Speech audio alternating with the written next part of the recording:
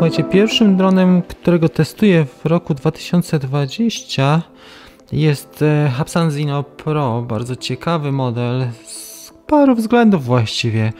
Jest on w przedziale Mavica Mini w tej chwili i ja kilka razy już prezentowałem różne przeglądy dronów tańszych, budżetowych. Robiłem też testy dronów, w sumie 20 dronów modeli w 2019 roku. I przyszedł czas wreszcie na to, żeby przetestować Hubsana Zino. Ja go zamówiłem, dosyć szybko mi przyszedł, bo mniej więcej w 2 tygodnie. Zamówiłem go na Banggood za cenę mniej więcej 1500 zł. Jest to wersja z jedną baterią. To co mogę powiedzieć, bardzo ciekawa konstrukcja i warta uwagi z paru względów. Przede wszystkim on nie ma stref NFZ i będzie działał też Wam z każdym telefonem. Nie ma takich z nim problemów jak z Maviciem Mini, więc to jest bardzo cenne. Po aktualizacji aplikacji DJI Fly nagle nie mamy możliwości korzystania z naszego Samsunga na przykład. Mam tutaj oczywiście do niego parę uwag, ale takich drobnych uwag, natomiast sam dron ma ciekawą i konstrukcję i możliwości. Między innymi ma tutaj 4K rozdzielczość w 30 klatkach na sekundę. Mamy zasięg przy nim bardzo długi i ma też dobre, mocne silniki, czyli jeżeli chodzi o wiatr, faktycznie daje radę. Są tutaj tryby inteligentne, więc jest trochę lepiej. Oczywiście jest to firma Hubsan, czyli trochę inna niż DJI. Na pewno oni nie mają tak dużego budżetu. USB disconnected. Kontroler ma z prawej strony kabel. I to co już wczoraj, czego doświadczyłem, że przerywa łączność pomiędzy telefonem a kontrolerem, to jest to. Druga rzecz ciekawa i pierwsza rzecz, o której trzeba pamiętać, to z tej strony, zobaczcie, jest kamera, która ma przyklejoną folię, taką niewidoczną. I jak ktoś kupuje Hubsana, może się zdziwić, dlatego że obraz jest taki bardzo rozmyty, mydlany. Natomiast Hubsana dzisiaj postanowiłem wykorzystać do nagrania z kamerą GoPro, dlatego że jest dosyć mocne światło, jest słonecznie, a ja mam tutaj kamerę Hero 7, więc mam możliwość zrobienia fajnych ujęć w 4K. Jeżeli chodzi o kamerę z Hubsana, muszę ją jeszcze wyregulować, dowiedziałem się jak to zrobić, dlatego że nie chwyta mi ostrości w całym polu, jest to do zrobienia, tam można faktycznie odległość zmienić od obiektywu do sensora. Ta kamera jest faktycznie regulowalna i można takie rzeczy robić w Hubsanie, można się dostać bez problemu tam. Czekam jeszcze na odpowiedź oczywiście z Chin, więc na razie tego nie zrobiłem, ale żeby mieć trochę możliwości, to właśnie dzisiaj będą loty w takiej konfiguracji z GoPro.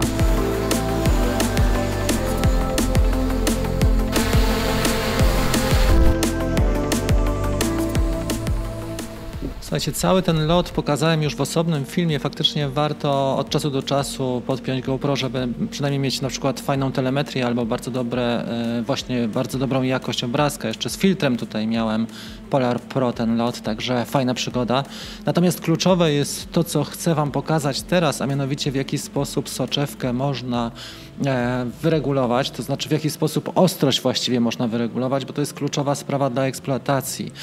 Kontrola jakości nie jest idealna w Hubsanie i zdarzają się egzemplarze, które mogą faktycznie być całkowicie out of focus. Na szczęście łatwo to zrobić i pokażę Wam w tej chwili krok po kroku, jak to robiłem. Osobny film pewnie nagram na ten temat, natomiast teraz chciałem Was spokojnie przekonać, że nawet jeżeli nie macie ostrości w kamerze Hubsana, to dlatego, że nie do końca skalibrowano w fabryce tak, jak powinna być ta kamera skalibrowana. Także do dzieła. Jeżeli zdarzy Wam się faktycznie, że obraz jest nieostry, to sprawdźcie przede wszystkim, czy nie ma tej naklejki na obiektywie. Jeżeli jej nie ma, to znaczy, że trzeba wyregulować kamerę.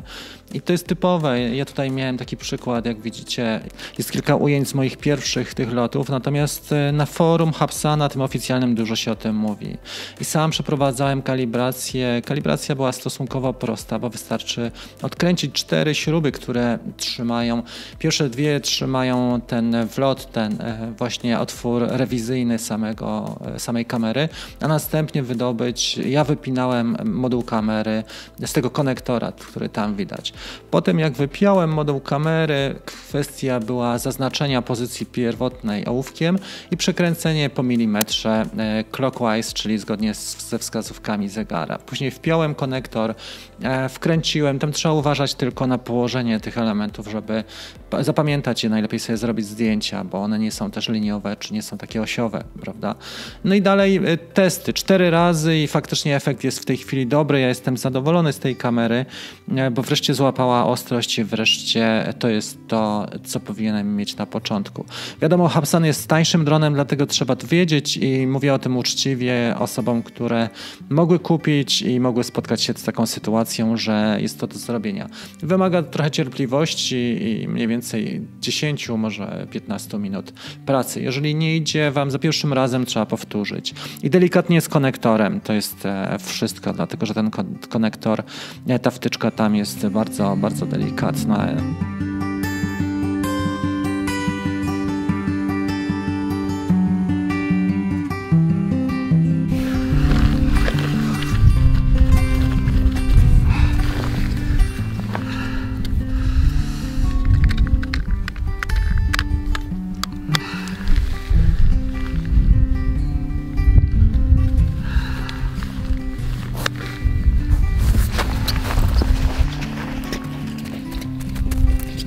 No dobrze, jakie wnioski mam po tym locie? To był już lot numer 3 i mogę powiedzieć tak, on jest godny uwagi, ten Hubsan, naprawdę dobrze spisuje się.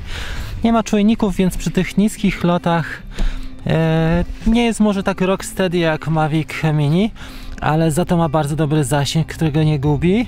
Jest dynamiczny, to trzeba przyznać, i ma całkiem niezłe obrazki. Zobaczymy sobie jeszcze ten obraz. Reaguje bardzo ładnie, responsywnie. Aplikacja jest podobna do tej DJI GO. Też jest intuicyjna. Ma kilka takich zagwozdek, których trzeba poszukać, ale tak poza tym uważam, że on jest całkiem ciekawym dronem.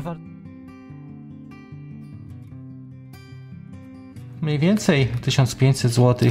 Te ceny oczywiście się wahają, więc możecie mieć zupełnie inne ceny u siebie. Natomiast to, co mogę powiedzieć, on lata, ma bardzo dobrą rezerwę mocy, dobrze lata. To jest przy nim świetne i faktycznie daje radę ten Hubsan. To nie jest tak, że jak Mini czy jak Mavic Air, którego też testowałem z kamerą GoPro, one nie mają takiej rezerwy mocy. Tam są małe silniki, tam są tanie faktycznie i tam są słabe te jednostki. Natomiast to, co pokazał Hubsan, jestem z tego bardzo zadowolony. Jeszcze muszę wam powiedzieć, że pewne modyfikacje poczynię i wtedy pokażę ten obrazek, ale na dzisiaj uważam, że to jest naprawdę fajny dron. To są takie moje pierwsze wrażenia. Oczywiście on wymaga trochę cierpliwości. Nie wszystkie rozwiązania są tak podane na talerzu jak w DJI. Na przykład aktualizację trzeba robić z poziomu peceta, ale z poziomu właśnie już samego narzędzia do aktualizacji, które nam serwuje Hubsan na swojej stronie. Ogólnie jest może nie wykonany tak super jak Mavic, chociaż Mavic Mini też nie jest wykonany super. Też jak się go ma w rękach, to człowiek ma takie wrażenie, że on się zaraz rozpadnie. Tu jest z tym lepiej, muszę powiedzieć, i jestem z tego naprawdę zadowolony.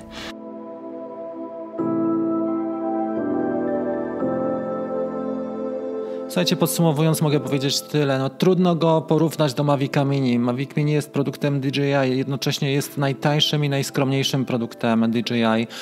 Natomiast Hubsan jest dronem, który jest duży, masywny.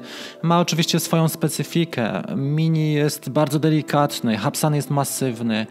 Na pewno na korzyść Hubsana wypada zasięg. Zdecydowanie ma lepszy zasięg i faktycznie tutaj nie mamy takiej sytuacji w mieście, że będziemy mieli kłopot.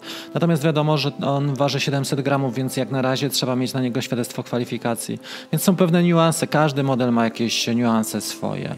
Druga rzecz to nie mamy tutaj NFZ, czyli nie mamy stref blokowanych. Można latać praktycznie gdzie się chce, oczywiście z głową i bez przesady. Natomiast nie mamy takich utrudnień jak DJI wprowadza, że na przykład jest w mieście czy czy w jakiejś miejscowości areszt śledczy w promieniu pół kilometra nie można latać, a ludzie tam mieszkają. No i taka cecha podstawowa, jeżeli chodzi o porównanie z Mini, no chociaż to trudno porównać, bo to tak jakby Mini porównać z Maviciem Pro, ale moc silników. Hubsan faktycznie ma dużą rezerwę mocy i opiera się wiatrowi, nawet jeżeli jest bardzo wietrznie, można nim latać.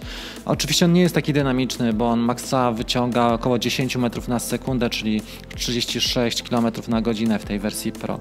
Dopiero dwójka, która wchodzi w tej chwili, pokaże nam ten potencjał. Dwójka jest trochę droższa, ale ten Pro dla osób na budżecie jak najbardziej można zarekomendować. Oczywiście trzeba trochę umieć majsterkować i trzeba mieć do niego trochę cierpliwości, bo to nie jest dron DJI, gdzie wszystko odpalamy. To już jest bardziej w stronę FPV, gdzie człowiek musi trochę zajrzeć, trochę sam przepiąć, wyregulować i sobie dać radę. Fajny dron, niewiele kosztuje, bo już widziałem w tej chwili oferty. Ja spróbuję się podzielić, jak znajdę coś ciekawego, bo na bieżąco dostaję. Za mniej więcej $300–320 to jest ta kwota. I słuchajcie, jak popatrzymy teraz na wartość drona, tego co dostajemy w danych pieniądzach, to uważam, że Hubsan jest bardzo przyzwoitą propozycją. Wiele osób może być wkurzonych, osoby, które nie są cierpliwe, które nie mają pewnej uważności, czy nie mają czasu na to, żeby się zajmować dronem. Ale jeżeli potraktujecie go z sercem, to faktycznie Hubsan odwdzięczy Wam się tym samym. Dzięki serdeczne za uwagę.